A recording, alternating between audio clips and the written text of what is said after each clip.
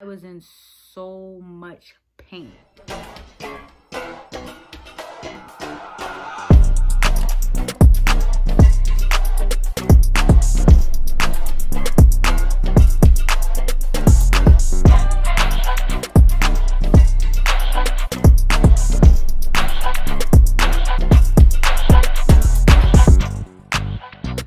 Guys, it's your girl Sami Barbie, and I'm back here with another freaking video. I am so sorry. I know you guys are probably mad at me. I know you guys are. I was supposed to finish Vlogmas, and I had so many things I wanted to do, like record what was in my hospital bag, what was in her bag, and blah blah blah. But I'm so sorry. Pregnancy is, if you understand, pregnancy can be very hard. But as you can tell, I had my baby. Woo! Yes, I had her. So yeah, this is gonna be my labor and delivery experience because I didn't get to record the whole time because I was in so much pain. So we're gonna get into that. But yeah, I have a couple videos that I'm gonna enter in the end with my baby. When she first came out, my mom recorded some.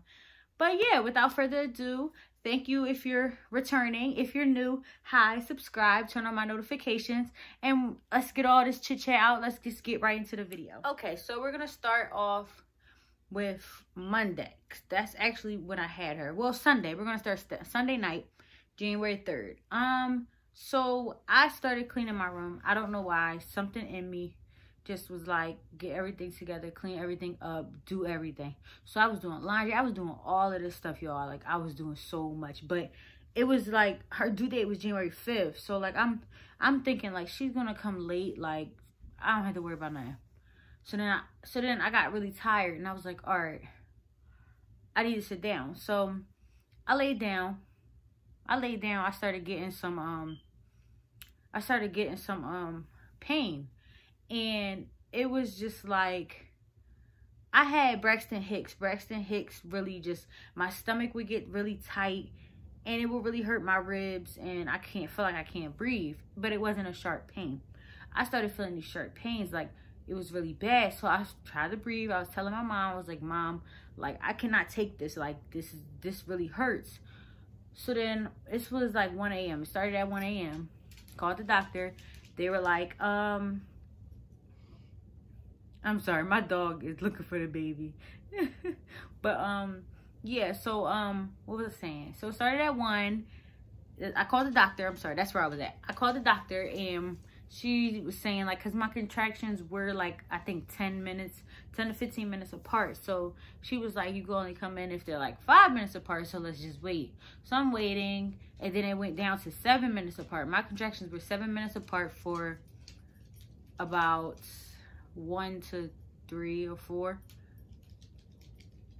It was just like, it was all over the place. Like, it would go 7 minutes, 5 minutes, 2 minutes, 3 minutes. It was so bad. So what I tried to do was, I tried to take a bath. I thought a bath was gonna help. A bath did not help. I drank water. That did not help. Like, it was really bad. Like, guys, I was really struggling. Like, I was in here screaming, cursing everybody out. I wasn't cursing at my mom, but I was just like, y'all hate me. Y'all really hate me. Like, I was in so much pain. I did not know what to do. I was trying to text people, asking what was going, like, what to do. Like, I was telling my daughter's dad, like, I need to go to the hospital. He's like, well, I can't take you. And I was like, I know. My mom would not take me because she's just like, because we have been to the hospital so many times, and they have sent me home. So I understand where she came from.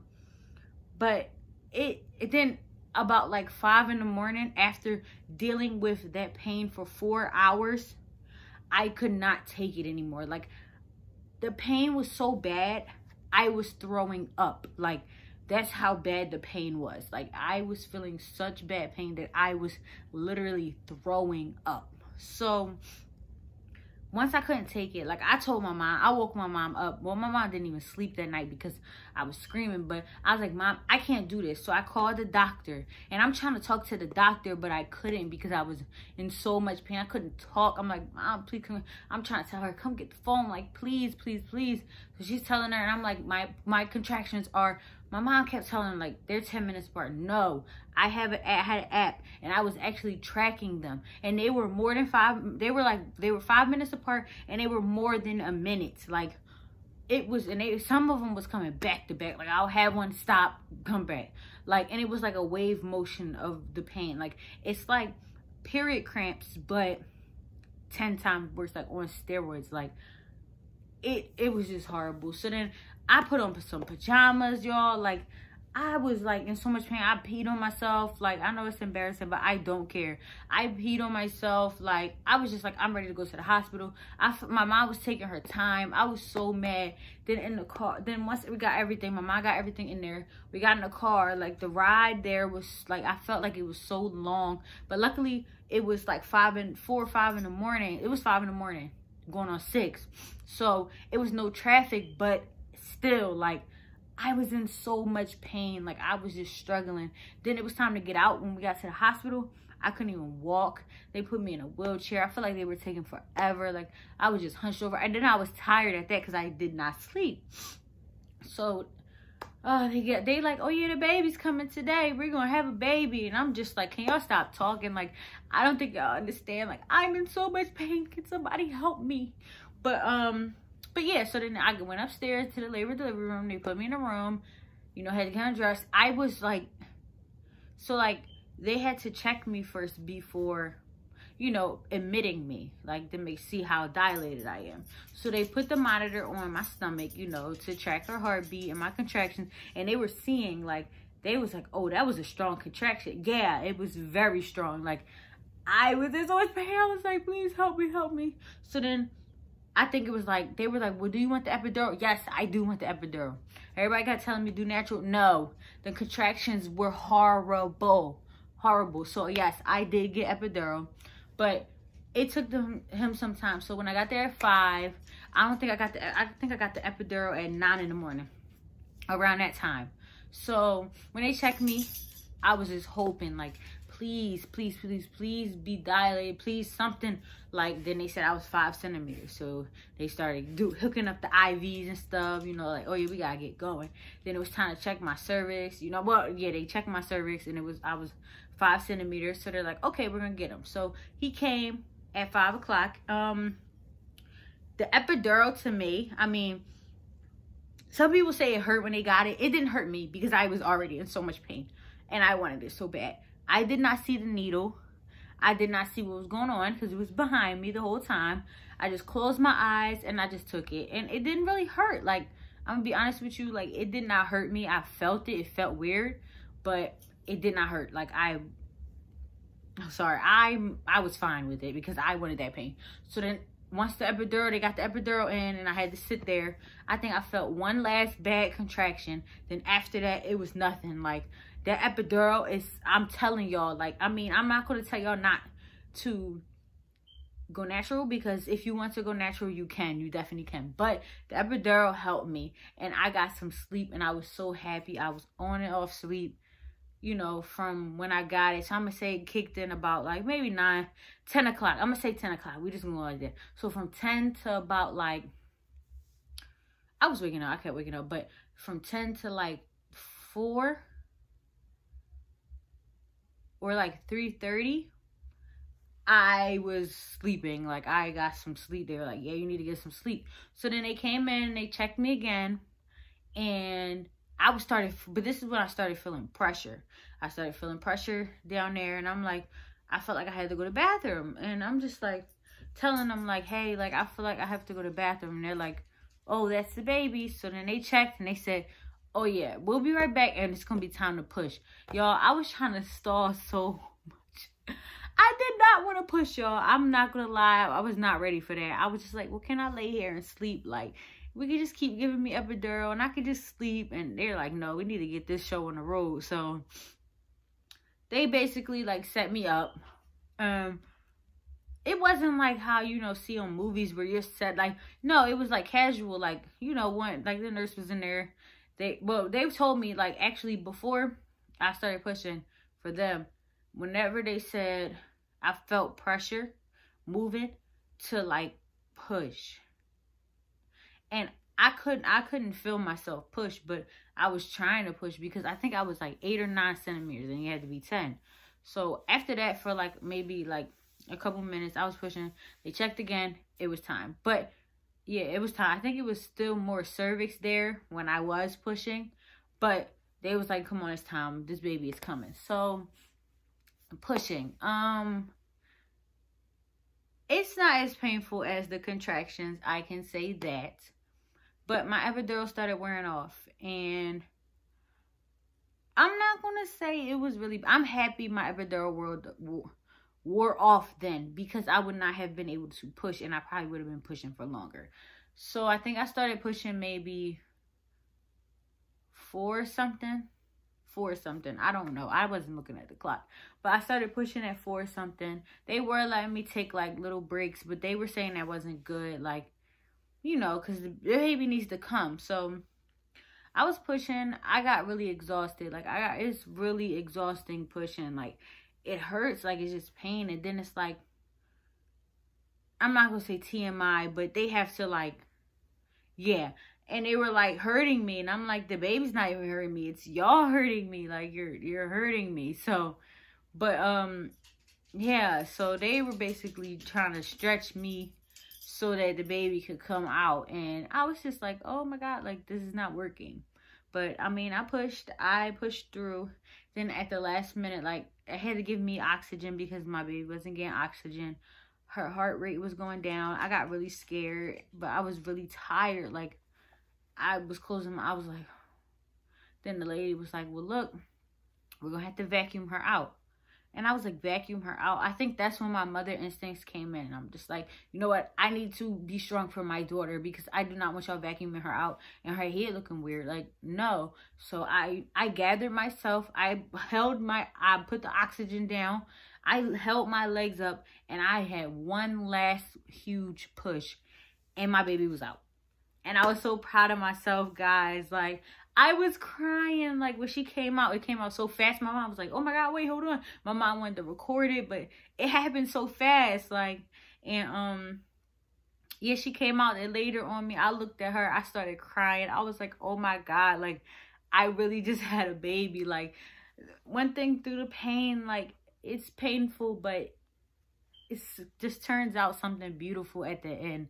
And I would not take it back for nothing. Like, I would go through that pain for my daughter again, because I love her so much, and it's definitely worth it. Like, but yeah, so then they later on me, you know, my baby, I was crying, I was happy. So my mom came, because, so in the midst of everything, like, I lost my phone because I was in so much pain. I did not care about my phone. I couldn't even tell her dad what was going on until last minute.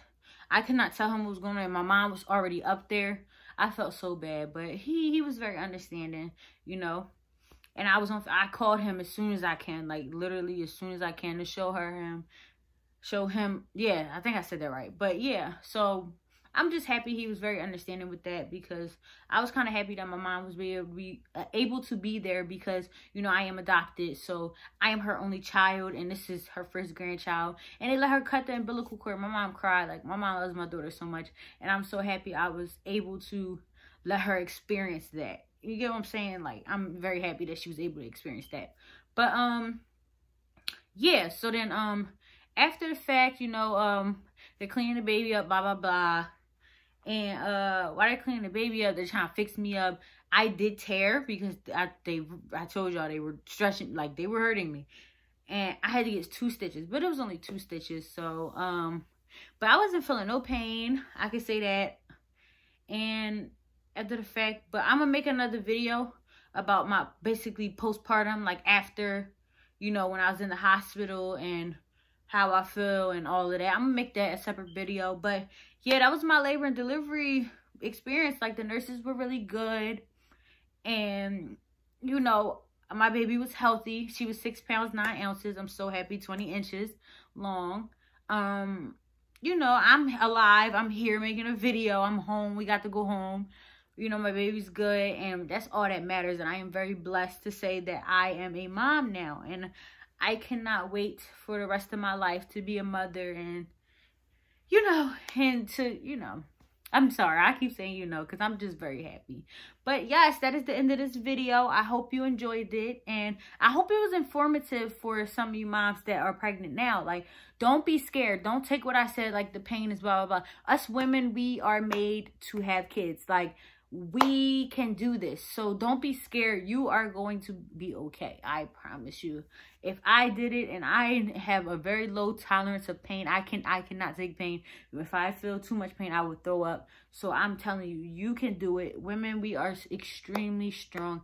And I promise you, having a baby is the most beautiful thing in the world. If you can, like, not saying, oh, go have a baby, because, like, when you're young, like, don't. When you're ready, it's going to be the most beautiful thing you have ever felt. Like, I have never felt love like this. Like, I feel my daughter's love for me.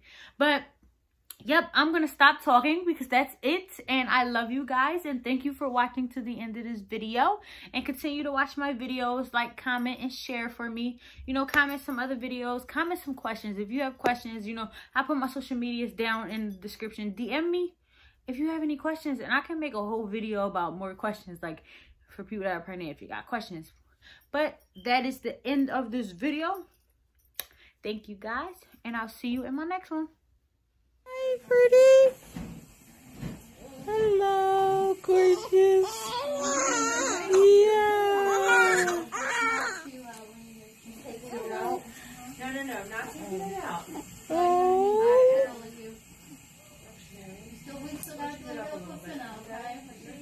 She left. Hi. No, she's right here. What's her name? I don't know. I don't know. What do you mean now you don't know? You better name this baby. I was thinking, Pressure, right? Oh, that's beautiful. or my middle name, Destiny. Oh. And then 7, 7, 8. I'm gonna set up the bed. I know. That was not as bad as the baby. Oh, of course not. It never is.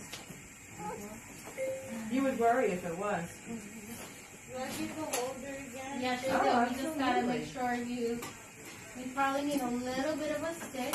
No. No? That will hurt.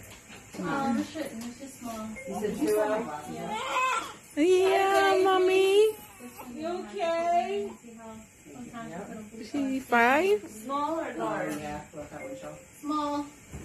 So she has 6 pounds, 9 ounces. she's 6 pounds. Yeah, baby. She did, but she turned her head the other way. Oh, she's trying. It is. Hello, Miss Destiny. Hi, little Miss Destiny. Can you open your eyes for me? Can you open your eyes for me? Yeah. You trying? Look at, and you giving me a smile. You're gonna give me a smile, huh?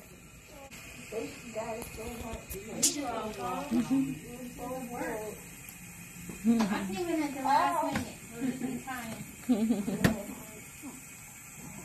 I was just a cheerleader.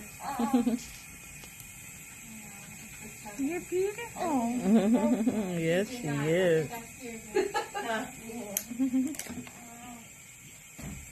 Oh, you just need a little encouragement.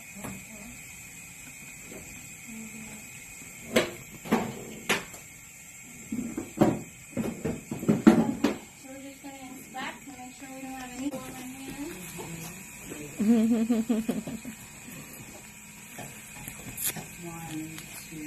I'm done with them.